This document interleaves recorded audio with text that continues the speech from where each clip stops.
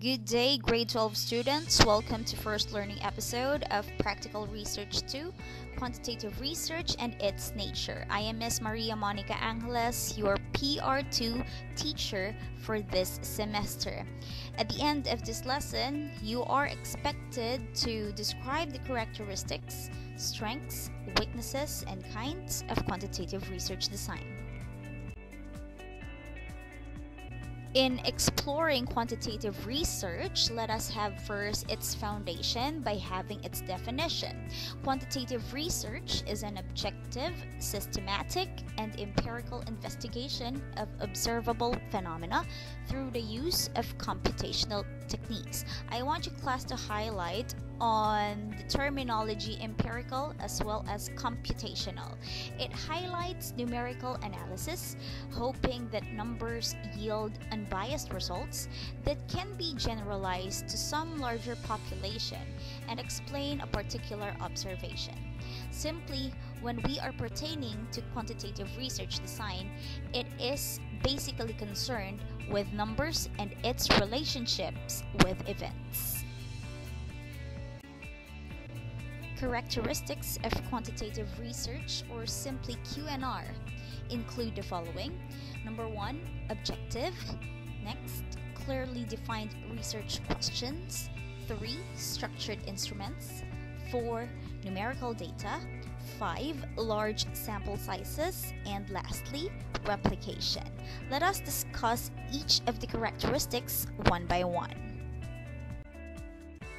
First, quantitative research characteristic, objective. Quantitative research seeks accurate measurement and analysis of target concepts. It is not based on mere intuitions and guesses. Data are gathered before proposing a conclusion or a solution to a problem. Next characteristic, clearly defined research questions. In quantitative research, the researchers know in advance what they are looking for. The research questions are well defined for which objective answers are sought. All aspects of the study are carefully designed before the data are gathered. Third quantitative research characteristic, structured research instruments. Data are normally gathered using structured research tools such as questionnaires to collect measurable characteristics of population like age, socioeconomic status, and number of children, among others. Fourth, numerical data.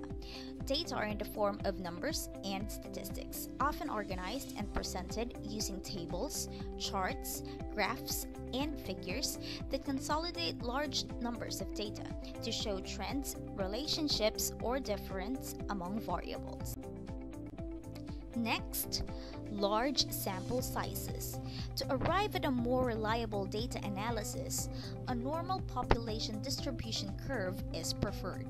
This requires a large sample size, depending on how the characteristic of the population vary.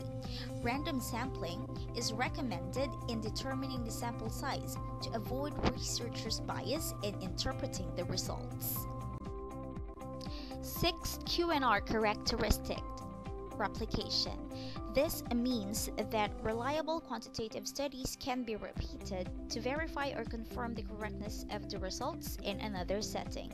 This also strengthens the validity of the findings, thus eliminating the possibility of spurious conclusions. And lastly, future outcomes. By using complex mathematical calculations and with the aid of computers, if-then scenarios may be formulated, thus predicting future results. Now let us proceed with the strengths of quantitative research. First, it is objective. Since it provides numerical data, it cannot be easily misinterpreted. Second, uses statistical techniques. The use of statistical techniques facilitates sophisticated analysis and allows you to comprehend a huge amount of vital characteristics of data. Third, numerical data itself. The numerical data can be analyzed in a quick and easy way.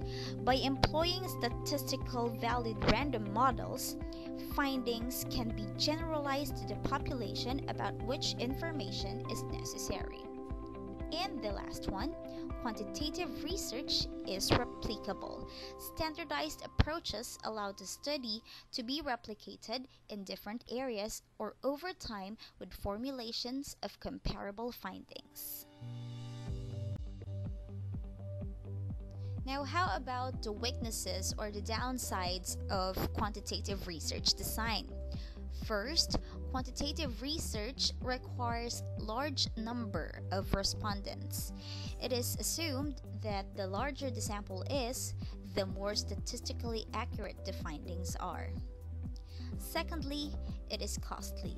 Since there are more respondents compared to qualitative research, the expenses will be greater in reaching out these people and, of course, in reproducing your own respective questionnaires.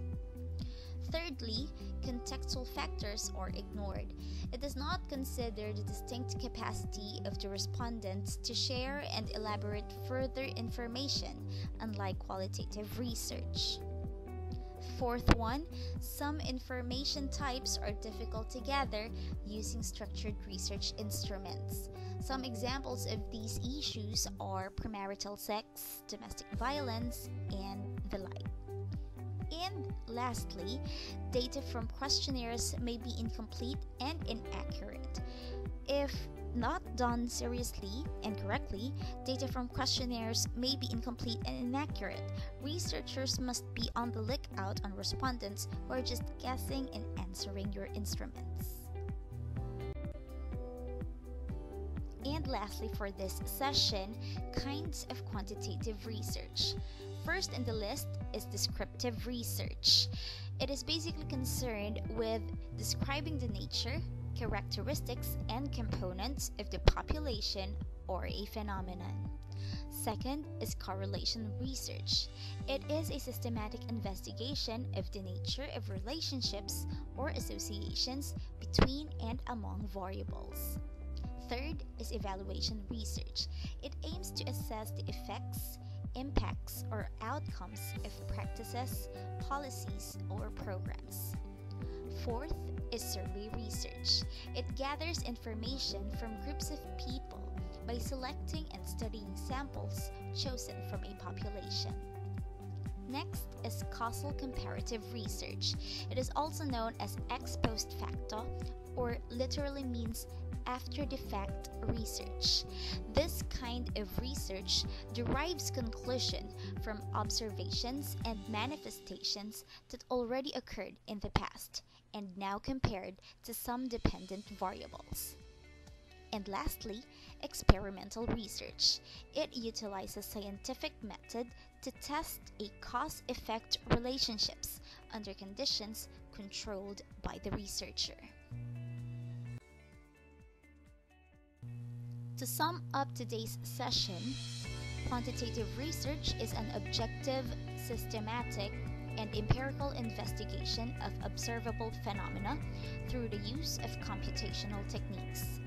Characteristics of quantitative research include objective, clearly defined research questions, structured instruments, numerical data, large sample sizes, and replication.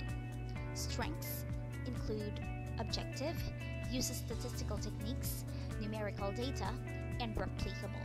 On the other hand, weaknesses requires large number of respondents, costly, contextual factors being ignored, some information types are difficult to gather using structured research instruments, and data from questionnaires may be incomplete and inaccurate.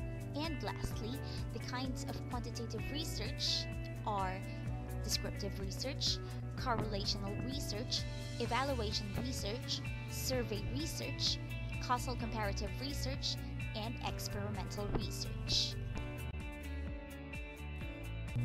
That's it for today's video. Check your Google Classroom and batch GCs for